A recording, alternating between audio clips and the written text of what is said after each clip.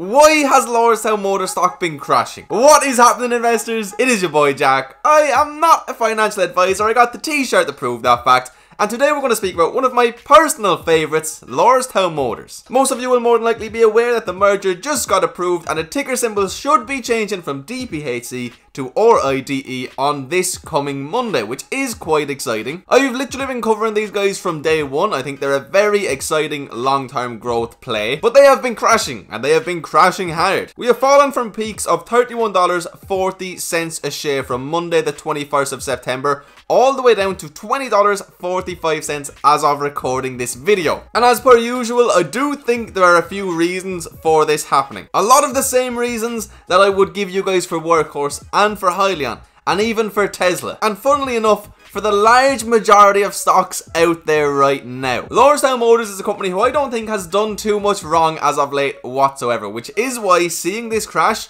actually gets me as an investor quite excited. Now, Lordstown Motors already is the second biggest position in my portfolio, and I am contemplating buying more quite heavily at current prices, so that should speak for itself on where I stand with the company. Now, as of late, I've seen a couple of videos from bears, and I've seen a lot of the points brought up, and a lot of relatively redundant points, and a lot of people making bearish videos during a relatively bearish market. Well, I mean, there's a couple of things I'm sick of hearing, okay? One is people comparing any EV SPAC to Nikola. Anybody with half a brain could have seen that Nikola was overvalued from literally day one. It really is that simple. You cannot evaluate a growth stock at the stage of its life cycle that Lordstown Motors is at the same way you would other more established companies. I should make it clear from the start, guys. I am a long-term growth stock investor. I am not here to make a quick 100%. I initially bought Lordstown Motors at $11.80 a share. I didn't sell a single share in the 30s, and I don't plan on doing so if we hit it again. Long-term growth stock investing, you will live through many crashes such as this one, so be ready for that. But anyway, right before we get into the video, can I please ask you to hit that juicy like button, my friends? One like equals one bull. Drop me a comment down below. Let me know where you stand on Lordstown Motors right now. I'm very interested in hearing. And please, my friend, if you are new around here, consider hitting that juicy red subscribe button and helping your boy on the road to 50,000 subs. With that being said, let's get into it, baby. So the first thing we're going to do is we're going to have a look at the peak of the stock chart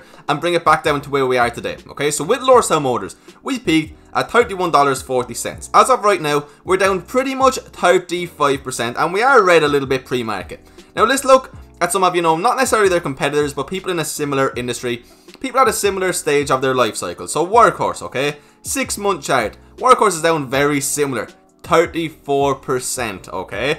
Now, Nikola, obviously have done terrible. They're actually down, they reached $90, so they're actually down more than this. They're pretty much down about 75% in value as of right now. And then if we go to Hyliion, it does not get much better. These guys are down over 55%. Their peaks are actually above $55 a share. So essentially, go ahead and look at the large majority of these EV stocks. In particular, some of the SPACs and, you know, the Workhorses, even the Teslas, things like that. Tesla's down about 15% from recent highs as well. This has without a doubt been part of a broader market sell-off, and not just part of a broader EV market sell-off, just a broader market sell-off in general. The Nasdaq is down about 5%. It was down as much as 12%. Now I know it's nowhere near as big, but I mean, this is the Nasdaq. The S&P is down a few percent as well.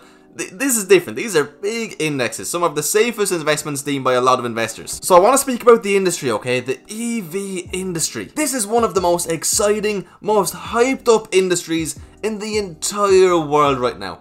And where do short sellers go? Where do people with short interest or even short time frame bulls go? They go to the most exciting industries because there is the most volatility. In general, there's going to be small market caps, and there's also going to be large percentages of the floats traded on a daily basis. So this is essentially a day trader's dream, or even a swing trader's dream, regardless of whether they want the price to go up or to go down. So from the very beginning, what kind of investor are you? I'm a long-term growth stock investor, okay? So I'm fine with this happening. I mean, if we lose another 50%, you know, I've lost some money in the short term, it's fine, I'll buy some more. I'm a long-term growth stock investor, baby. That's why I didn't sell at $31.40. A lot of people say I'm crazy. I mean, I was up well in excess of 100%, and I didn't sell a single share because I'm not worried about 100%. If that was the kind of investor I am, I would have done it. I've been up 100% in Lordstown Motors, in Workhorse. I was up 175% in Hyliion. I've been up 100% in Neo. I have not sold a single share of any of them, and they've all come back down massively. And people will say to me, well, why didn't you sell there and buy back in low? If I knew what the market was going to do, of course I'd do that. But think about time in the market if you're a long-term investor, and you're going to hold a company like Lordstown Motors for 25, 30 years. There's going to be a lot of 20, 30, 40, 50% swings in that time span. And yes, sometimes you might get it right, and you might get your 100%, and you might get to buy back in 25% cheaper. Sometimes you might get it wrong, okay, and you might sell when you're up 100%, and you may never get to buy back in cheaper. So from a long-term point of view, I know I could have swung this. I know I could have made my 100% on all of these companies, but I didn't sell because I genuinely believe I'm going to make much more than 100% down the line. So I want to get that clear from the start. Yes, even with Workhorse, I mean, I called Workhorse hitting $30 for a second time before a dip, and I didn't sell. I called it perfectly to the day, and since then we've lost 30% in value, and I didn't sell because that was my expectation. I'd never expected it to go this low. Who was to know? I can't time the market, neither can you. So that is the first reason for this sell-off, in my personal opinion. We're speaking about what is potentially the most exciting, most hyped up, and potentially most overvalued industry right now. This is a short's dream in the short term, but it can be a bull's dream in the long term if you're willing to hold through the tough times. Now, the next thing I want to speak about is it's a SPAC. And a lot of people used to love SPACs because of Nikola, but now a lot of people are afraid of SPACs because of Nikola, and also more recently because of Hyliion. We all saw what happened when Hyliion went public. Yeah, we got this nice little boost, but boom, they sold off over 50%. It's been horrible for Hyliion investors. Somehow I'm still in the green, but I know a lot of people are down massively right now. So a lot of people are, you know, cutting their losses on all of their SPACs or all of their EV plays because they cannot handle the heat. There's also a lot of new investors in EV, and a lot of investors want to think they can be long term, but I mean, it's hard to do if you haven't experienced crashes like this. I understand that completely. A lot of people are very emotionally attached to their money and aren't going to be willing to sit on red for a while. And I understand, that's fair enough, each to their own. But I do think that's another reason for this sell-off in particular. A lot of people also bought Hyliion off of the back of Workhorse, okay? Workhorse has been on this big crash for a considerable period of time, so people could be cutting their losses on both stocks, and I do think that's why we see them move somewhat together a lot of the time. Even though they're completely different companies, generally they go up and down similar percentages at a time. They are genuinely some of the main reasons. Now, one of the big concerns is, what if after the merger everybody just sells their shares? The pipe investors, Steve Burns, etc. So here's something I want to show you guys really quickly. So Lordstown and Diamond Peak have now formalized their merger agreement with the official approval of the SPAC shareholders. What happens next? And it's the very last paragraph I want to speak about.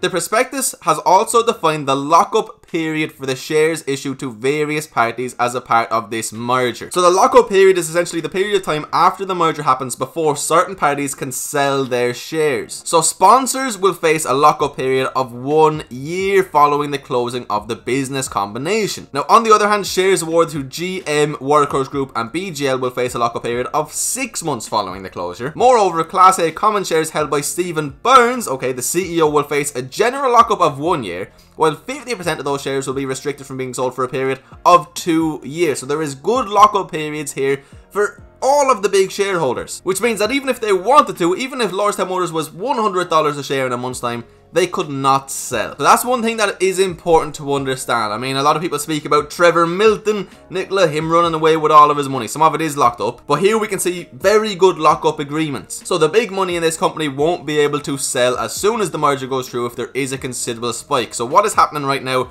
is predominantly you and me. It is predominantly the retail investor. There is a lot of fear in the world of retail investors right now for numerous reasons, most of which I just spoke about. But let's also think about the election that's coming up, which is causing major uncertainty in the market, specifically the EV market, because I don't think people even realize if they want Trump or Biden to win from an EV stock market point of view. I'm not even going to get into that. I think either way we genuinely are going to be fine, but yeah. And then also the stimulus package, the uncertainty of it, how much money are the Americans going to be getting, etc, etc. There is so much uncertainty in the market right now, and it's very evident to see it's being manipulated, which is fine. This is absolutely always going to happen in the stock market. It's going to be something you're going to have to be okay with if you want to be a long-term investor. If you're going to feel the need to sell every time you see a 50% sell-off, off, you're never going to hold a stock for more than a couple of years. Unless we're in really good market conditions, but you get the picture I'm trying to make. So that is one thing I really wanted to point out to you guys. The lockup period, because I know this could be something that's causing some anxiety in regards to some people. And I do think that people who haven't done the research and the people who don't know this, they could have sold off 100% because they're afraid that, you know, the big money's just going to sell and we're going to go back down below $10. I really don't think that's going to happen. But I'm fine with this. In fact, I am quite happy with this. I'm not happy with my position in Lordstown Motors. Even though it is my second biggest position, that's how much I love this company. I have 210 shares in the company. I would like 400 in all honesty, especially around current prices. I'm not going to rush into anything, but I probably will start, you know, buying little increments somewhat soon. The next thing I want to speak about is this, okay? DPHC currently has a short volume ratio of 27%. That is still a big short volume ratio, my friends, and it has most certainly been pushing the stock price down lower. Now, we can see here, clear downtrend. It's been going down constantly for a long time. Pretty much a month more or less exactly. It's been downtrending big time. And this is true for a lot of EV stocks right now. We see Hyliion, we even see Workhorse, etc, etc. There's a few outliers, but a lot of them have been going down considerably. The shorts are in control right now. There's not enough massive news coming out, and as I said earlier, there's so much uncertainty in the market. The shorts have the upper hand, so they can keep pushing the stock's price down low. There's people like me, where EV is our biggest positions in our portfolio. I mean, it's a massive percentage of my portfolio, and I love EV. It's my favorite growth stock sector if you have a long-term outlook of 10 plus years. I haven't bought any in a month because I'm not trying to catch a falling knife. Literally, look at Lordstown Motors. The last time I bought any EV stocks was more than a month ago. I haven't bought Lordstown Motors in a while, but you get the picture. In a month, it's been going down constantly. I'm not trying to catch that knife. I'll get back in when I feel confident doing so, when there's some real big news. And I feel like there's a lot of people like me who have a lot of cash sitting on the sidelines and we're ready to pump some money into Lordstown Motors, to Workhorse, into Hyliion, even Tesla or Neos, but we're just waiting for the right time. So right now, the shorts are in control. The shorts have power, and we just have to accept that. And that's not going to change until something incentivizing comes out, something that really makes us want to buy more of this company. Some really big news that shows us, yes, this is a good investment, and you know, we should invest. And there has been that kind of news, don't get me wrong. There's been the increased pre-orders, etc, etc, the interview I did with Steve Burns. But during the market times that we live in right now, it is going to be very hard to move a stock, in my opinion, till after elections. That's, again, why I haven't really been buying anything. In the last month, I've bought one company, Momentus, SRAC, and I bought 200 shares. That's all I've bought in a month, which for me is nothing. That is why I believe that this company right here, that I love and have a lot of confidence in long term, has been going down. And I also want to make it really clear that it's so easy to push a bear agenda when a stock's price is going down so quickly. Just like it's easy to push a bullish agenda when a stock price has been going up so quickly. So keep that in mind, and that's why I always say on this channel, you should always get your information from multiple sources. Not just from me, not just Yahoo Finance, Seeking Alpha, or another YouTuber. You should get all of these different points of information and ultimately form your own thoughts and opinions when it comes to investing. That way you will be confident in the decisions you make. So keep that in mind. I've noticed a lot more bears coming out on YouTube in the EV market right now. It's easy to do right now because it's in a downturn. But guys, they are the reasons I believe that Lordstown Motors has been going down in value. Now, one more thing I want to answer is, do I think that the merger going through is going to boost us up massively in value? Honestly, no. I think we're past that stage with SPACs now. People have seen what happened with Hyliion. People have seen what happened with Nikola. I don't think it's going to have the most effect in the world for Lordstown Motors, even upwards or downwards. I think we're going to continue with this general trend for a little while until, as I just said, we see some news. So sadly, I don't think the merger is the catalyst that we've all been waiting for. I mean, it was definitive. We knew it was going to happen. It doesn't really change too much. But I don't think it's going to be a repeat of Hyliion, and I also don't think it's going to be a repeat of Nikola. So that is where I currently stand with Lordstown Motors. As happy as always, still holding my shares, haven't sold a single one, and I am contemplating buying more at current levels, my friends. Boom, there we have it, baby. I'm excited for the merger to go through. In general, mergers happening is obviously is a good thing. We get our initial cash infusion. It puts the business in a better place. It shows us our actual market cap. It takes out a lot of the guesswork. And it also means that in general, they're going to have to do more filings. They're going to release more news. And I think a lot of us have noticed as of late on social media, in particular, Lordstown Motors has been doing a great job of keeping active. So I'm hoping that through actually being public, they're going to keep up with that, and you know, they're going to actually take it to the next level. We're also hiring more, and we expect to hire considerably more down the line. just keep in mind all of the bullish points we brought up in the past. Literally everything still stands, my friends. But anyway, if you have watched this video all the way until the end, you, my friend, are a true legend, and I appreciate you being here from the bottom of my heart. You're helping me out so much. If you enjoyed the video, took some value and entertainment from it, please consider hitting that like button, drop me a comment and subscribing. All of those things are free and help me out so much. But yeah, I appreciate you all being here, guys. I hope you have an absolutely fantastic Friday, a fantastic weekend. I hope the market treats you well. I will see you for another video very soon. Peace.